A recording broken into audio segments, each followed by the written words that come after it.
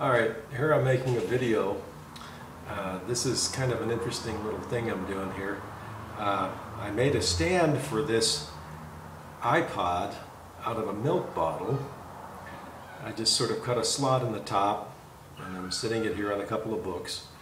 And I thought I would form up this picture with a little incriminating evidence in the background. There's a familiar shaped bottle to my right, and probably when this plays it'll be on the left. So I'm just fooling around with an iPod now, making a very short video. The whole purpose here is to show what this stand looks like, and I'm going to do that right now, but I'm going to do it by using a mirror. And let's see if this works. So here you can see you can see my iPod on top of a milk bottle, and all I've done is to cut a slot in the milk bottle top so the iPod can sort of sit there.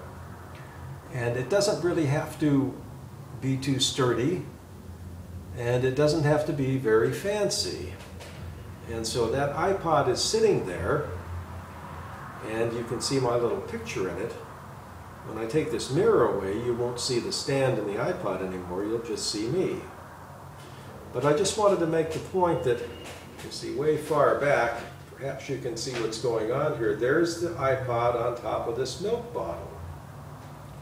So you don't have to have any very fancy equipment in order to make movies with an iPod.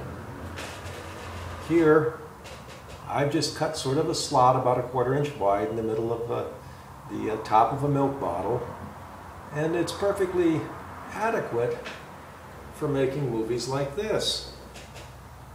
Now the iPod, I found, gives very good sound quality and very good picture quality for the purpose of doing these kinds of informal videos. In fact, the quality is probably about as good as you would have gotten out of some commercial equipment 10 or 15 years ago. And it's certainly adequate for an instructor keeping in touch with an online class. Now, any of my students that need to make videos in order to provide presentations to me, this is just another little demonstration of how easy it is to do with this very fine piece of equipment, an iPod, which costs less than $200. And you don't even have to get a very high capacity one. Even the 8 GB model is just fine. It's just fine for this purpose. Just don't load it up with too much music. Leave some room in there for your videos. And then, at the click of a button, you can upload the video to YouTube. And just send me the URL and I'll see it.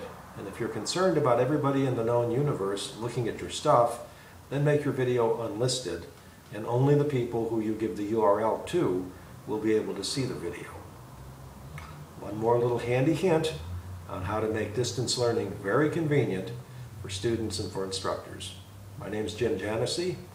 That's my story, and I'm sticking to it.